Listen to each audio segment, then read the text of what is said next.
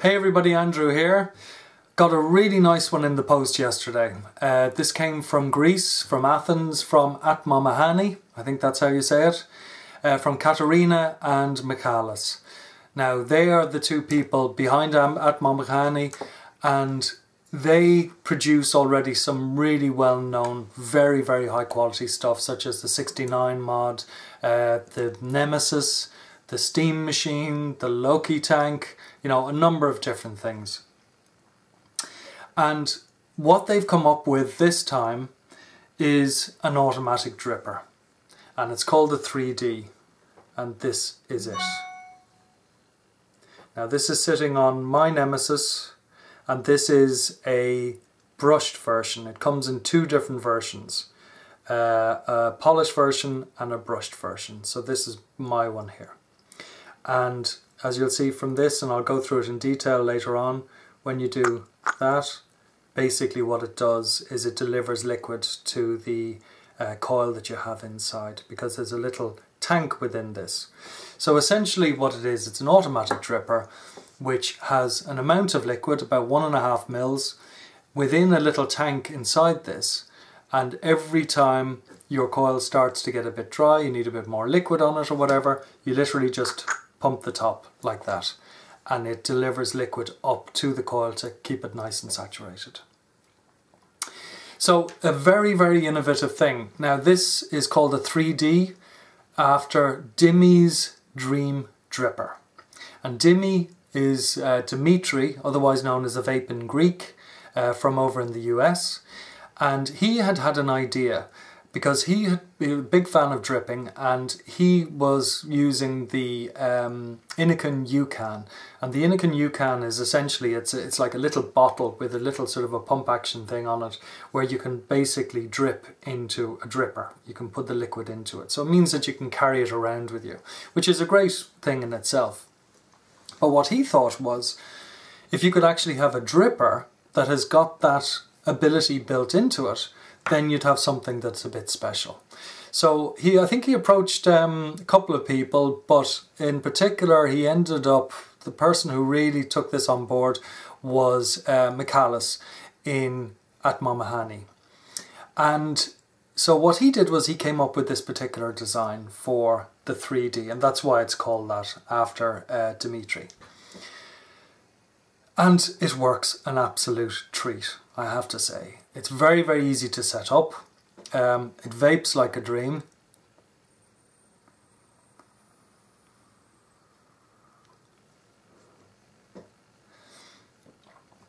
The flavour is fantastic of it. It just works, and it works really well, and what's more, it looks absolutely fantastic on a Nemesis, because essentially what it does is it actually screws straight into the tube. So if I take this off here, you will see that it hasn't got a 510 connection at the bottom. It's got a connection, in my case, for the Nemesis, but there's another version you can get where it's got the correct threading, and it's set up basically for the 69 mod. So that's it. That's what it looks like. So the best thing is for me to go down close on it and show you the insides of it, take it all apart, and then build a coil, and we'll put a coil into it, and we'll take it from there. Right, let's go down close and have a look at this. So here it is in detail. Made up of a number of pieces. I'll take it apart now so you can see it. As I said earlier on, the big thing on this is the fact that you can basically, the top pushes down into the bottom, and what that does is that squirts liquid up onto to get your wicks wet, so that each time it starts to dry out a little bit you can essentially just load it back up again by pushing the top down. And that's the automatic aspect of it, and that's fantastic. So just looking at it closely there, 3D on one side, on the reverse side then the serial number, but also the Atmomixani train, which is ever present on the stuff that they do. It's really quite deep engraving on this one, deeper than on some of the other things that I've actually seen. Again, looking at it closely, you'll see that there's a number of holes here at the side, all to do with air. And then you've also got this, you see this turns around here, this controls your air. And that's basically it. At the bottom here, the connector in this particular case is for a Nemesis. So it basically screws directly into a Nemesis like that. So it's not going to fit on anything other than a Nemesis in this case. But as I said, there's also a version for the 69 mod, which is another mod that Atmomixani make. So that's it. So I'm going to take it apart and then show you how to put it back together again. Just before I take it apart, I would just do a couple of measurements on it. Height wise, as it stands at the moment, if we go from, if you like, just above the tread here, so in other words, this is the bit that's going to be sticking out of the top of your Nemesis. It is, let me just see there, it is 35 millimeters. And then width wise, well, it's the same width as a Nemesis, which is 22. So there are the sizes on it. Okay, so breaking it apart is very, very simple. First of all, you can pull out this top part here. This leaves this here. This top part goes into two pieces. So you have a sleeve, which is your air control, which we can pull off here. Now, I haven't put any liquid on these, but you know, when there's some liquid on them, you know, it obviously comes off a lot easier. These O-rings here are very tightly fitting, but you know, all you need is just a tiny bit of lubrication on them and they work perfectly. So there's our top. At the top there, this will take any 510 drip tip in it. Looking inside there, we can see the air holes. You can see them there. Different sizes, different positions, and we'll go through those shortly so you can see how that works. This is the sleeve that I just took off, and again you can see air holes on those. The air holes that they have basically is 1.2, 1.5 and 1.8. So there's our 1.2, sorry, there's our 1.2, there's in the middle is a 1.8 and there is a 1.5 there. And this essentially slips on to this. And then it's the combination of these holes with these holes here that allow you to actually control your airflow.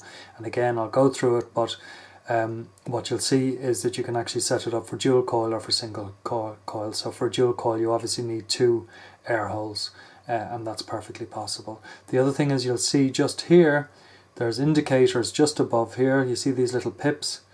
They are there to show that when this is covered over, that's where the air holes are underneath it. So that gives you a guide so that when that's covering it, you can actually see where the air holes are underneath it, which is handy as well. So we'll take that apart, put them down. Now, the gubbins, the inside of it. As you can see inside here, and I'll take this apart now in a second, you've got two negative posts and one positive post in the middle there. So that means that you can set it up for a single coil or for dual coil. At the bottom there, you see in the well, you can see that little hole.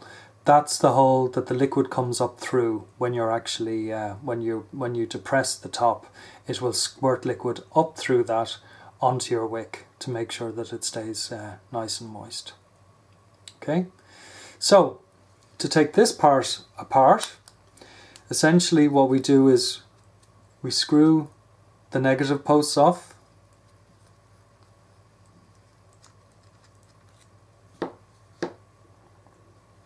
And if we have a look at this, you can see it's threaded in the center, and then you've got your two negative posts, but with these posts here, I don't know whether you can see it, it's actually made up of a couple of pieces. So you have a sort of flange part at the bottom, then you have a washer, and then you have the screw at the top. Where you want to basically get your wire in is, let's see if I got a little screwdriver here. When you're putting your wire in, you want to get it in there so between the washer and the flange piece underneath. Okay, but very simple, very straightforward.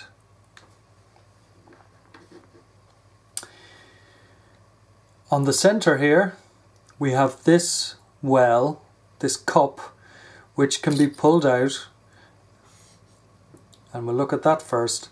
With this particular cup here, you can see that it's got an O-ring on. Now this is a silicone O-ring as far as I know. Quite often what happens with normal O-rings is that after a while they get stuck, they sort of seal in and get stuck to whatever it is that they're pushing against. Whereas with a silicone one, they don't. So it means that even if it's sitting somewhere for a while and sitting against something for a while, it won't stick, so it'll always be able to move up and down. So that is why I would imagine that they've got that particular type of O-ring there, because elsewhere you can see they're using black O-rings. On the inside here we've got a little screw. Now this screw can come out. I'm sure I might as well take it out while I'm at it and show you what this screw is all about. And when you look at this screw, you can see that it's hollow, and essentially this is the screw up through which the liquid is going to come when you depress the top of it. So we can it's one of those things. Should I have taken it out or should I not? I know it'll go back in. It's just going to be a little bit fiddly to get it back in. Let's see, I'll try it one more time here. If not, I'll do it off camera. Yeah, okay, I've got it. So that just basically screws back into there. Screw that down to the bottom. And there it is, back in place. And you can see it then from the reverse side. Okay.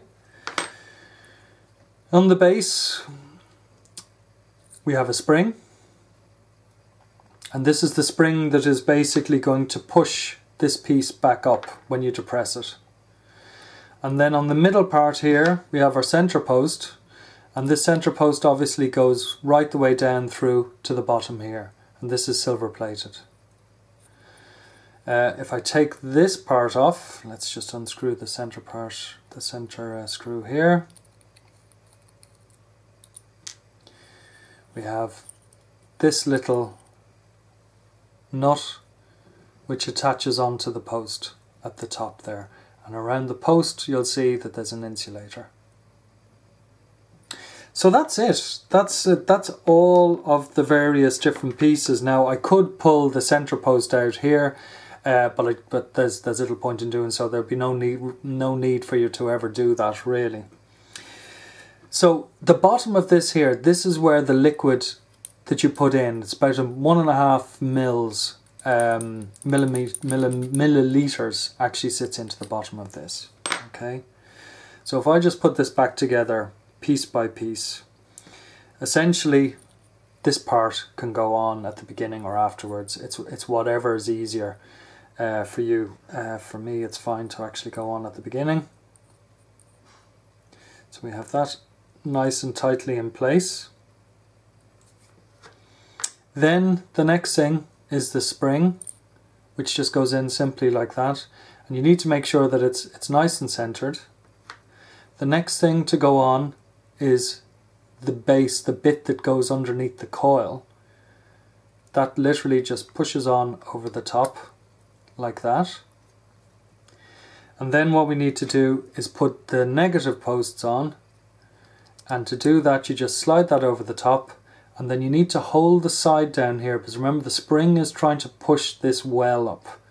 So what we need to do is hold the spring down, hold the side down against the spring and screw this part in until it is firm. Now you will hear it clicking off the top of the little valve down below. So that is in nice and tight now. Now, as it stands at the moment, you can see that the little valve is just slightly off center. Now, it's entirely up to you where you want to actually put this. You know, I've basically been putting it just to the side here. But it's really, however you're setting this up, you know, you can place it where you want.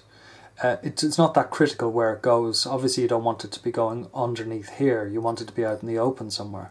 But what this is going to do is liquid's going to come up through this and it's going to seep into the bottom of this well, and then obviously you're going to have your wicks in the bottom of the well, so it will then sort of seep into your wicks. So that's basically how it works.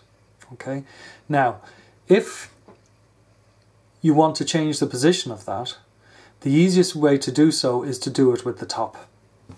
So if I put that down for a sec, I put this back on again, and we'll go back to the air holes in a second. But I'll basically put this back on here like that. That when I then place this in, what I can do is turn the top and it will change the position of the valve. So if I put that in there now, and if I push it down and turn it, remember where it was? Now it's moved it over to the side there. And if I want to move that back into the center, just push it down, give it a sort of a half turn, pull it out. Hang on, didn't do it properly there.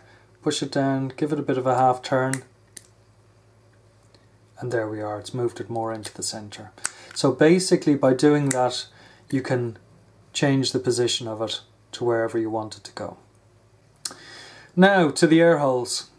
As I mentioned earlier on, there's a number of different configurations here. You've got 3 different sizes that you can use for a single coil setup, and then essentially 1 size that you can use for a dual coil. So of the holes that are here, and again each one corresponds with a little dimple or an indentation up at the side here, so that when it's covered by this piece here, you know where the holes actually sit. So this is a 1.8, this is a 1.5, and this here is a 1.2. On the other side, there's one hole here which I think is a 1.8. Okay? Now, if you're doing a single setup, what you need to be doing is concentrating on this particular hole here, which is the biggest of the holes on the sleeve. There are 3 holes on the sleeve. There's the big one in the middle, which is 1.8, and then there are 2 smaller ones, which are in each case 1.2, and they're the ones that you'll be using for a dual coil setup. So if I just twist that there, so I've got the 1.8 here and the 1.8 here, that means that then when I push that on, what I have there is a 1.8 hole. If I then turn this the other direction there, I've now got a 1.5, and if I turn it again, I've now got a 1.2. So that's basically how that works.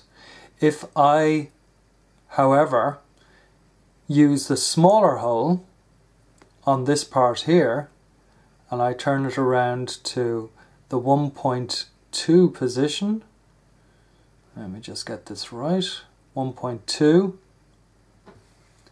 which is there, you will see that on the other corresponding side we have a 1.2 as well. So there's a hole here and there's a hole here, and that is basically for a dual coil setup. You can see it there, you've got the holes on both sides. So that's basically how that works, and it gives you quite a bit of a configuration, you know, flexibility if you like.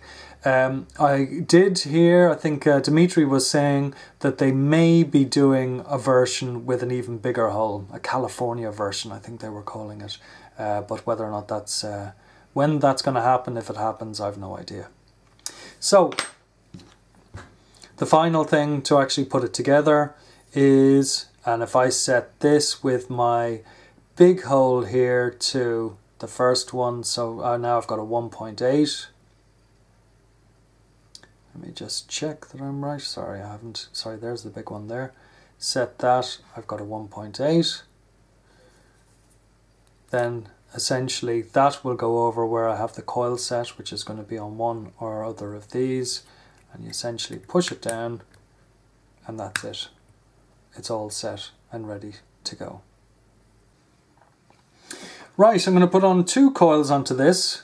One here and one here.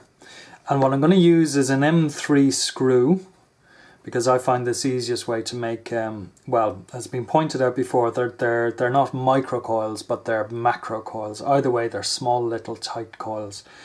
So what I'll do is, I'll just show you how I do one of them, and then I'll cut away and build the other one, and then we can sort of fit them on.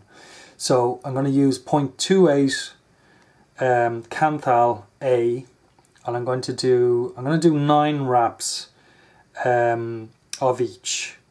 Sorry, 9 wraps for each one, and we'll see what that brings us. That'll bring us in under 1 ohm.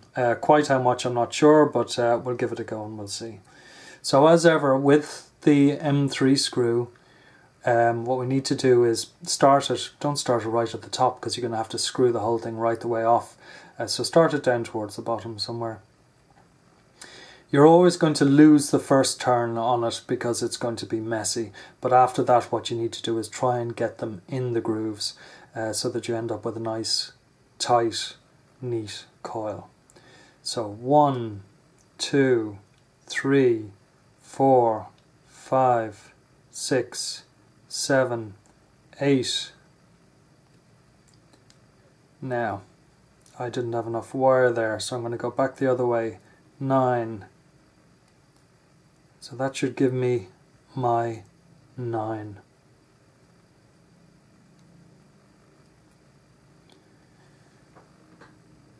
And that's what it looks like there. Okay, so what I'm going to do now is I'm going to go and make another one of those, and then we'll fit them in and see how it goes. Okay, so I have my 2 coils made. As I said, 0.28 wrapped around an M3 coil, an M3 screw rather. So what I need to do is put the first one in place. Now, as I also mentioned earlier on, what we need to do is try and tuck this in between the washer there and the flange underneath. So that's the intention. And if anything, that's the trickiest part, trying to get that right. So what I'll do is I'll just place this in, leave it on the screw, because it's always much easier to do it that way. And then just get this underneath the washer.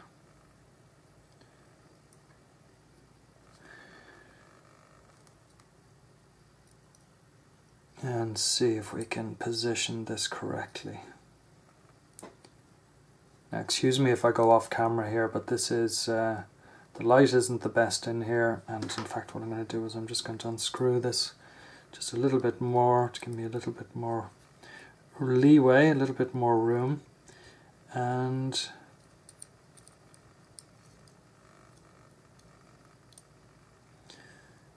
there, we're in position now. So I pulled that through and just tucked it back, and then with our other one, which is on the post in the middle, what we need to do is just hold that in position and tuck that one back there as well, just to hold it. Now the handy thing with any of the sort of heavier gauges is that when you actually pull them into position, they tend to stay in shape. So that's essentially what we want. Now what I'll do is at this stage I'm going to screw down this one here. Just hold the wire while I'm doing so. And that should be just about right there.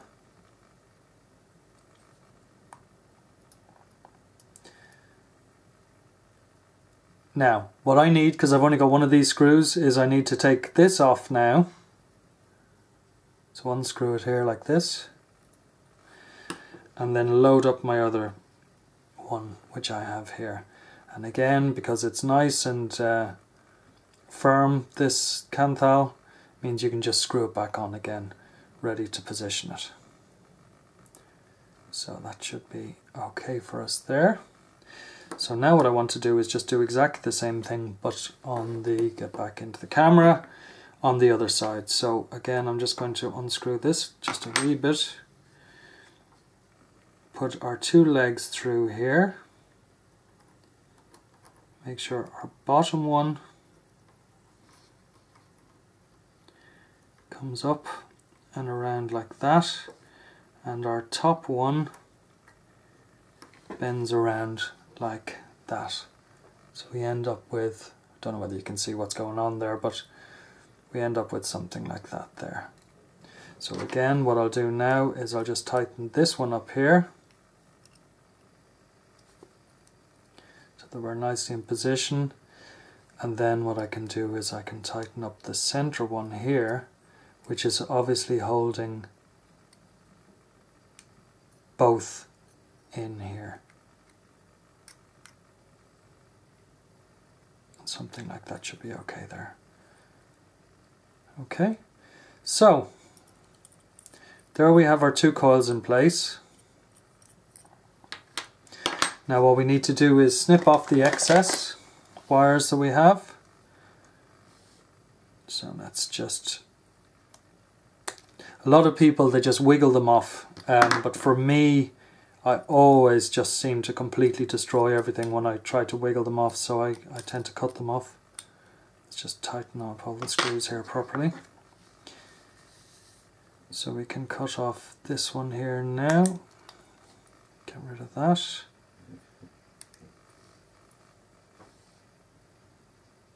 Get rid of this one here. And then finally, just get rid of that one there. So that's how we're looking at the moment, but we could certainly be a little bit cleaner than that. So next thing to do is basically heat them up and then compress them with a little pliers.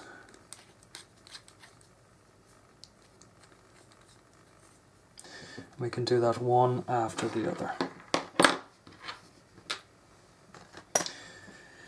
Now, a little tip for when you're doing this. I mean, it's dead easy just to push down on the thing like that and you'll get them glowing.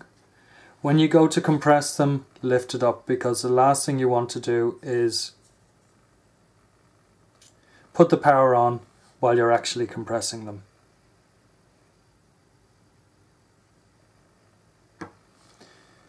Do now is just tighten that one up there as well. Okay, so here we have the 2 coils. Now one of them, you can see I just sort of screwed up a little bit. Basically what I did was I just squeezed it too hard, but rather than going through the whole process again, I think we're probably okay with that. So that's what it's looking like with the 2 coils when they actually fire. But the one that's towards the bottom of the screen there is just a bit scruffy looking, but it seems to be working okay. Right, so I've taken this back off the power off the Nemesis, because the last thing I want to do is start firing it off while I'm trying to thread the cotton through. Cotton wise, I'm just using hospital cotton. I don't know whether you can see here. Let's go back out a little bit. I'm just using hospital cotton here. Obviously what you want to do is try and get hold of non-bleached cotton and make it as, you know, have it as natural as you can possibly get it. A lot of people boil cotton to be doubly sure, and you know, it's certainly no harm doing that, and probably a good thing. Now the one thing you need to remember with cotton is you don't need very much of it. And it doesn't have to be tight in the coil, because it's going to expand while it's in the coil anyway once it starts to get a bit wet. So I'm just going to go for relatively, just tease that out a little bit there in the middle. I'm going to go for this and see with the first one, see how I do. Now the easiest thing always is to get a nice bit of a tail on the end. And then we'll thread it through and see how our first one goes. And our first one goes absolutely fine. So that's number 1 done. Number 2.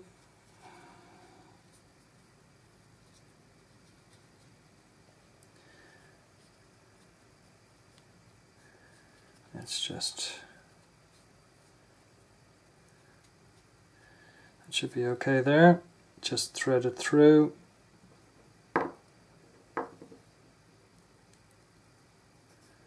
Pull pull it through there like that.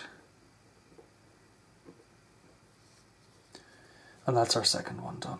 So we've got our 2 little lots of cotton in there. Now, as I said, we don't need too much going on in there, so I'm just going to get rid of some of the tail ends here. Just chop that off, chop that off. A little bit at the end, any of the scruffy bits. So we end up with something like that. Now, the next part here really is up to yourself as to how you want to actually, put everything in position. Usually the best thing to do is to wet the cotton first, because it just makes it much more easier to sort of control where you're actually putting it. It also means that it tends to stick in the place where you actually lay it down. So what I'll do is I'll just wet this, get this just a little bit easier to manage.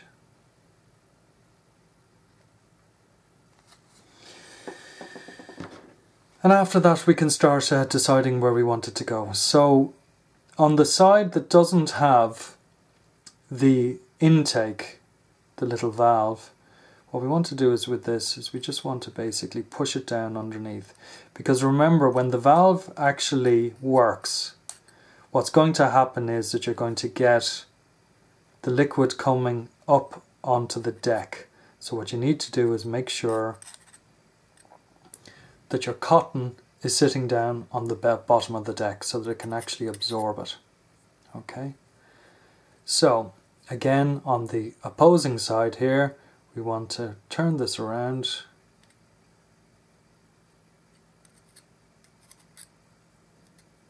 and basically just shove that in underneath like that.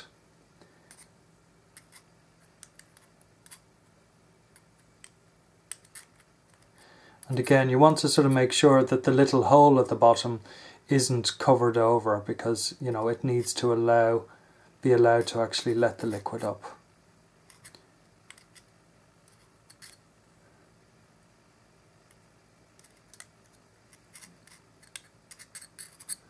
So that's what I'm going for there, like that. Some people might find it better to have more cotton in than that. For me, from what I've done so far, that just seems to work about right for me. Okay, just put a little bit more on and then just fire it up, just make sure it's doing what it's meant to do. In fact, what I might do is just push this coil down ever so slightly as well. There, like that. Okay, let's put the power on.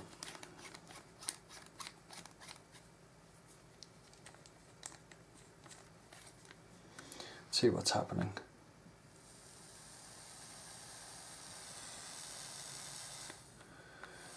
Yeah, and it seems to be doing what it's meant to do, which is good.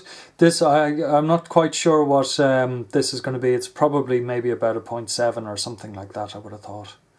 So the next thing for us to do is to actually fill it up. So let me get a syringe. Now, I'm going to fill this. Basically I've just put about 1 ml of liquid into a syringe here, and that can then go into the little fill hole. And this syringe has got a really tiny needle on it, so it means it takes forever to actually get the liquid out of it.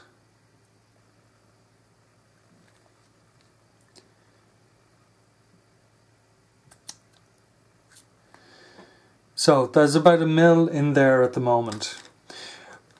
Okay, let's put the top back on this. Now, what I want for this is, because it's dual coil, I want 2 holes.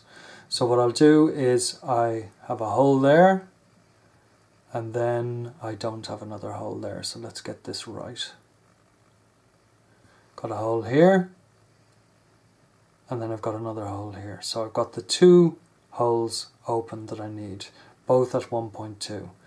Now for that I need to make sure that those holes are sitting in front of the coils.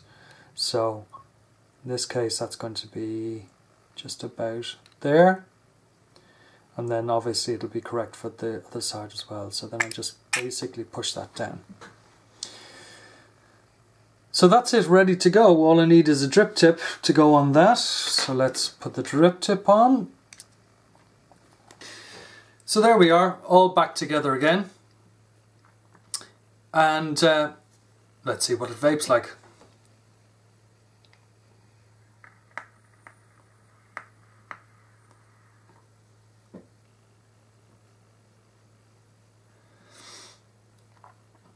It vapes beautifully. Now, I've said already that I've done a couple of builds on this, a couple of you know, silica builds, and then a single microcoil or macro coil, M3 coil, and this is a dual one. Of all of them, probably this one or the single M3 cotton coil would be my favourite. The silica one works really well as well, but for me, I just think that this works really, really well.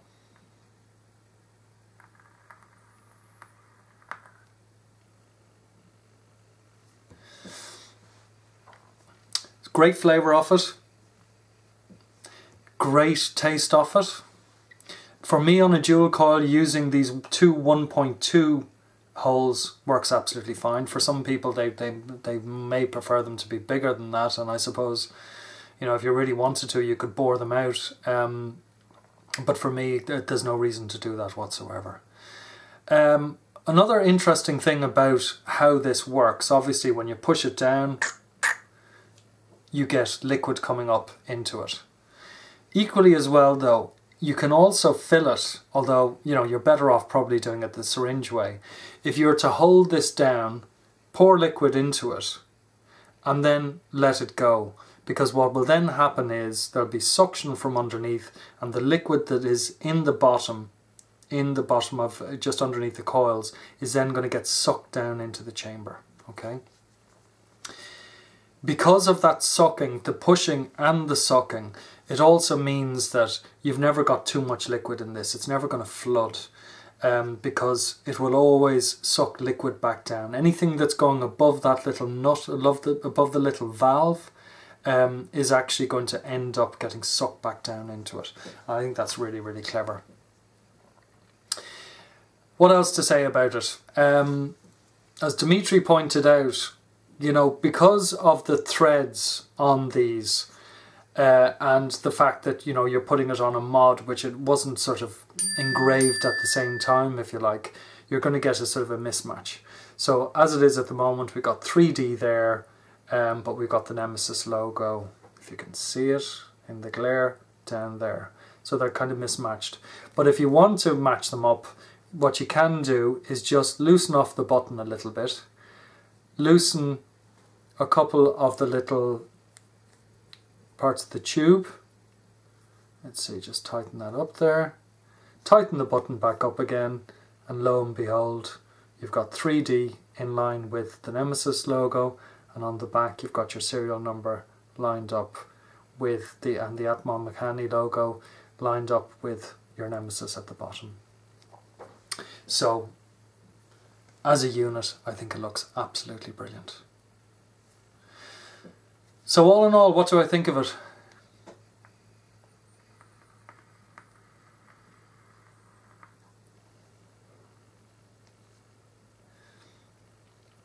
I think it's bloody marvellous. I really do. For a number of different reasons. First of all, many people who like dripping, you know, the biggest problem is that, you know, when you go out and about, you have to bring a bottle with you, and, you know, you're trying to drip, you know, in situations where it just isn't the right thing to do, or it's downright dangerous, like when you're driving or something like that. So what this means is you've got 1.5 mils of liquid in there, in the bottom. Plus as well, if you're using cotton, there's an awful lot of liquid, you know, sort of seeped up within the cotton already, and that's why you should actually preload the cotton before you fill the bottom as well. So that means that you've got the 1.5 mil in reserve at the bottom, plus you've then got a fully soaked coil, which, you know, or wick rather, which is actually going to be holding a lot of liquid in itself. So that means it'll keep you going for quite a while. So I think that's fantastic. You also get the benefit of the beautiful flavour that you tend to get from a dripper out of it, but in a much, much handier sort of a setup, because you can carry your you know, this extra liquid around with it. And then also it just looks so damn good. You know, this is in a 18500 setup on the Nemesis, and you know, it's a nice little size. It's just brilliant. Cost wise, I believe it's going to be €110. I'm not quite sure when it's coming out, but at €110, is it worthwhile? It's a fair bit of money, but it's a fair bit of atomizer as well. What I didn't say in terms of one of the advantages of this is that it is really, really easy to put together. If you're putting a single coil on it, now I'm crap at dual coils, as people will have seen on some previous builds that I did. But I found it really, really easy with this. And with the single coil, it's a doddle. Frankly, it couldn't be any easier. So for an atomizer that functions as well as this does, and is easy to put together as this, as easy to take apart and clean as this, and as well engineered as this, I would have to say €110 is a good investment, because that's the way I'd look at it. This would be an investment. This is something that you'll be using for a long time, and you know, it's got the versatility to be able to set it up in a number of different ways. It's got that handiness of being able to carry extra liquid within it, but giving you always the benefit of a proper dripper taste and vapor. So all in all, I think it's another big thumbs up for Atmomixani. The 3D Dimmy's Dream Dripper, matte version in my case, also available in the polished version. I think it's great. I think it's something which is going to be staying with me for a long, long time. And yeah, in my opinion, I think it's a well worthwhile purchase. If you're into rebuildables and if you're into dripping, I think it's just fantastic. So that's it. Hope you enjoyed it, and we'll catch you again soon. Cheers!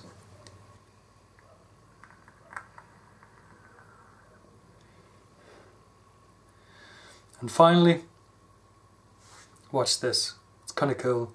Every time you push it down, look what happens. Get a little smoke ring.